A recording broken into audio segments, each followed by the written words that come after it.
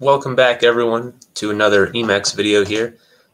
So I was just sitting around here in Emacs and thinking, well, if you're a beginner, how easy or obvious is it to customize Emacs?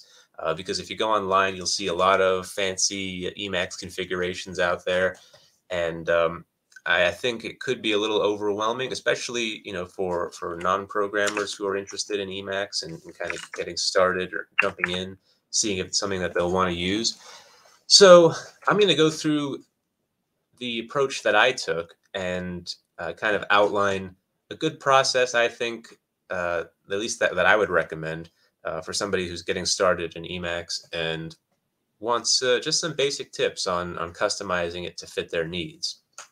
Because one of the key features of Emacs that is often talked about quite a bit is how much you can customize it. And you can see a lot of that on my channel and, of course, other channels. So in order to get more work done and be more productive, you will, to some extent, want to customize Emacs to your unique workflows. So what I've outlined here basically is a sort of a system of learning the basics first. I know you'll see people right away talk about using things like evil mode, which integrates the key bindings from Vim, because a lot of people feel that those are more intuitive to your natural hand placement on the keyboard and things like that. But I still have not got around to trying evil mode. Because when I got into Emacs, I saw, wow, this is something great that I can totally customize to the work that I'm doing. And I felt that the best way to do that would be to learn the out-of-the-box basics, as hard as that might sound, because you want to get around and do some fun and dangerous things. But I feel like the approach that at least has worked for me is to start with the basics and don't try to customize too much. Take a more minimalist approach, to only customize things when you feel like you really, really want to, and otherwise, just kind of enjoy being a neophyte and pardon, phone went off, and see what's available to you. So like that would be how to move around with the default keys, which may not be the best, but they basically can take you quite far. And then available functions. So what kind of stuff do you have available to you? Moving to, of course, the end of your document, across sentences, moving around, learning how to use the systems for killing lines, killing sentences, and yanking things to other buffers, moving around between buffers. Well, you'll see that if you run through the Emacs tutorial, which I'll mention, you have a few default key bindings. One thing that's incredibly helpful is finding out what function on the back end is running when you use a certain key binding. So there's a key binding for that. So Control H, letter H for help, and then K. So it will describe whatever key you're pressing. So Control F. Control F is bound to the function forward char, or forward character. So you can see the functions listed right there. So that can be very helpful because ideally down the road you might be like writing your own custom Emacs Lisp or customizing some existing functions. So knowing what functions are already written on the back end that you can build upon is just a great way of understanding how the whole ecosystem is working.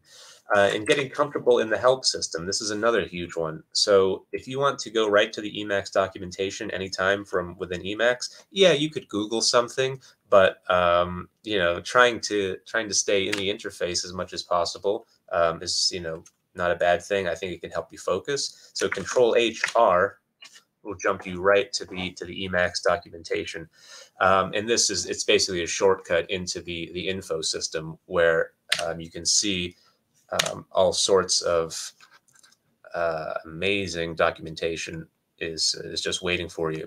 If you're familiar with, I guess, Unix-like operating systems, I believe they all have the info system built in on the back end. So even when you install new software, if it has info-based documentation that comes with it, it'll be installed in the top directory of the info system automatically. So it's a really good resource. I highly recommend it. I did a whole video about it. So maybe I will link to that. Okay, and if you want to know what else is in the help system, you can do Control H and a question mark, and you can see there's other things here that that you can look at. One other thing that's helpful is, of course, if you want to know what a certain function does, you can Control H and the letter F, and you can look up functions. Like when I was looking at recently, it was the thing at point. It can tell you information about where what element you're actually sitting on when you're in a text document or something like that. But basically, yeah. So you can look up functions, you can look up variables. A lot of the things that you'll be customizing initially are variables. Like if you're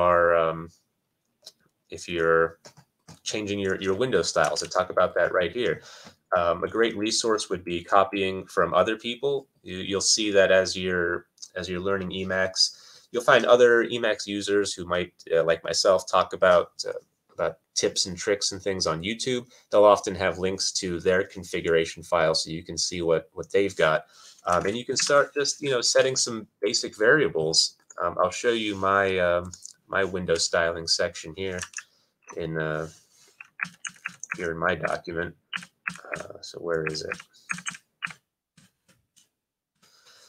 So here I've got a window styling section. So something like right here, menu bar mode, -1 means no menu bar. Toolbar, -1, no toolbar. No scroll bar. These are some basic configurations. Backup files. So when you open up a file, it kind of makes like they sometimes call a ghost file. It's like a backup file.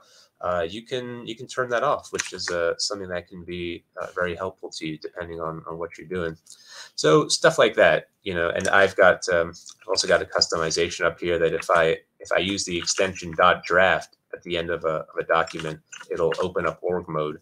The reason I have that is for my website, but that's a different story. But something interesting to know.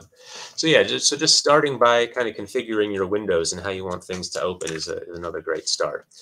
And before I forget, I believe they might mention that in the Emacs tutorial. I'm not sure, but to get to the Emacs tutorial, Control H and the letter T. Just wanted to mention that before I forgot. Yes, and of course themes. I also have another video about changing your default theme. That's another easy way to get started customizing Emacs right away. In getting to know your Emacs config file.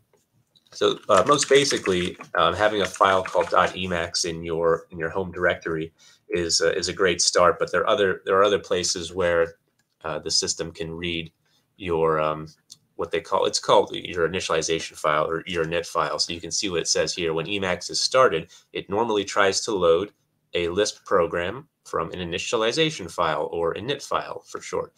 This file, if it exists, specifies how to initialize Emacs for you. Traditionally, file .emacs in your home directory is used as the init file, although Emacs also looks at .emacs.el, also in the home directory.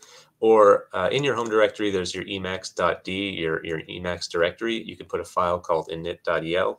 There's different places where you can put this configuration file, but that is where you'll start to do some of your initial customizations. So you'll want to pick where you want to put that file.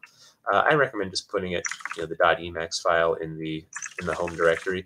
You'll see in my config file, it's written in org mode, but it takes all these Lisp code snippets and puts them in the .emacs file in the home directory. So that is fun. And of course, another easy way to customize things is to use the customization system. You can just actually, if you type in customize, you see there's all sorts of different things you can customize here, variables, and you can create theme. That's interesting. But basically, yeah, the customized system is like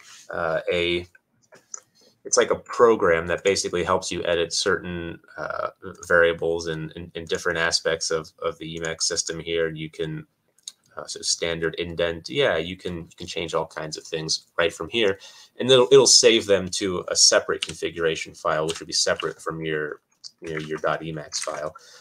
But just another easy way to get started and jump in the back end there.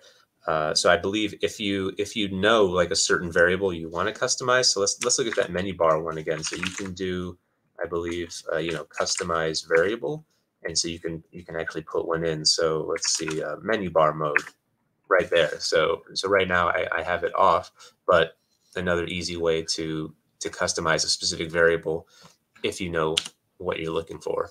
But that's about it. Those are some basic tips on customizing Emacs to fitting your needs, whether you're a beginner or you've been playing with it for a little while. So yeah, let me know if you have any questions. Thanks for watching. See you guys next time.